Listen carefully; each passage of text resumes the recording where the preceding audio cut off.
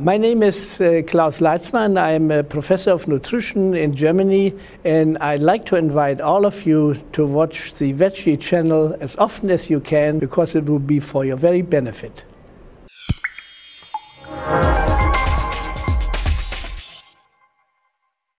In the question as to what is the proper food for mankind, you always can look at evolution. And one of the good ways to get an answer to this question, what is really made for us by nature, is to compare typical meat eaters in the animal kingdom and typical plant eaters in the animal kingdom with humans. And to look at our anatomical and physiological aspects. That is, for instance, if you look at our teeth, you see big difference between animals that eat fruits and animals that eat meat. If you look at the tongue, at the saliva, at our stomach, you can look at many organs and then make a comparison. What is man more closely related to meat eaters or to plant eaters? And the answer is we are much more closely related to plant eaters. So I think this is one of the orientations that we can use to decide what is the proper food for us. Because if you read textbooks or talk to many experts from different fields, they will always say man is an omnivore. That means he eats plants and animal products. And in fact, man is able to digest both and live off both. But I think these indications that we are made more as plant eaters is a good orientation. The typical omnivores in the animal kingdoms are pigs and rats, because they eat everything, like man does. And maybe for the survival of man, over the millions of years, it was necessary to eat whatever was available. So man always has been very opportunistic in eating what was available in the environment.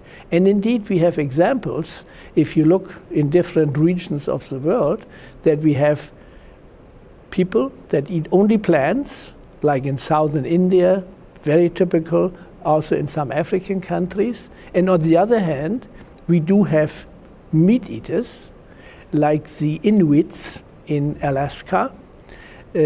But if you compare these two groups of people, you also have to ask the question, how is their health and how long do they live? And there's no question about it, that the plant eaters do live longer.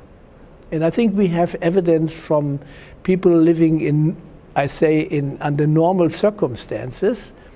For instance, if you compare the population of California, the vegetarians that live in the Loma Linda region, and compare those with the rest of California, that means under the same political, economical, and geographical conditions, the vegetarians in Loma Linda live on average 9.3 years longer than do the meat eaters.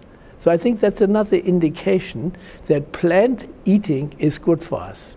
There has always been the argument, especially with vegetarians, that it is not only the food, but also the lifestyle.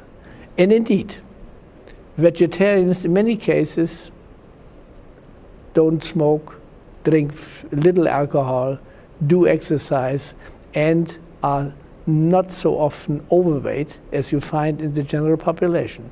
And I think one has to consider these other influences, but probably is nutrition the most important factor that causes this longevity. There have been these studies on the blue zones. Have you heard about the blue zones? The blue zones is a very interesting concept. There was an Italian and an Irish scientist that decided they wanted to find out where people on Earth live the longest.